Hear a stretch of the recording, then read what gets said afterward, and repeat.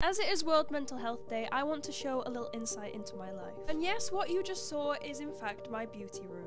Now, I used to think this was really embarrassing, but let me tell you why it's not. So if you've followed me since the start, you will already know that I suffer with both anxiety and depression. I sometimes looked at my room and cried because it just seemed impossible. But the only thing that I had motivation to do was to film my videos because that's the only thing that made me happy. And it's a really hard thing to ask for help with because the last thing you want is people thinking that you're a slob, that you're disgusting, that you're dirty, and that you can't do that one simple task. It's something that's very up and down, but I do want to say that I am so proud of myself for tackling this room. I did it. And if you know someone whose room is similar, then please bear this in mind next time you speak to them, because there could be a bigger issue than just being lazy.